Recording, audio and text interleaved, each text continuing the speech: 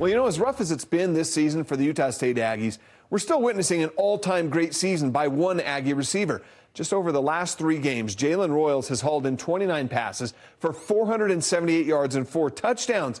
Today, Royals was doing it all over again against Bronco Mendenhall, making his return to the state of Utah with his New Mexico Lobos.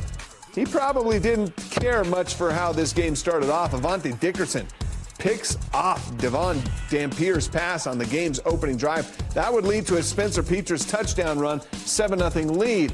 Utah State's next drive goes 58 yards. Rasul Faison trucks a defender for 6-yard score, 14-0 Aggies. New Mexico cut the lead to 17-15, but just before halftime, Petras to Otto Tia for the touchdown.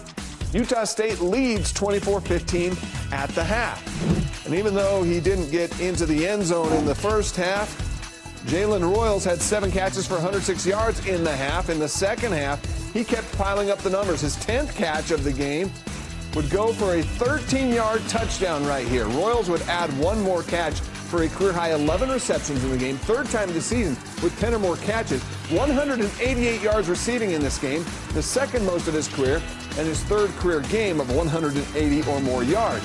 Now, the Aggies were up 38-23 after that Royals touchdown catch. The lead was trimmed to 2 in the 4th, though. That's when Herschel Turner takes off. How about a 43-yard touchdown run? Seems like Utah State cannot be stopped.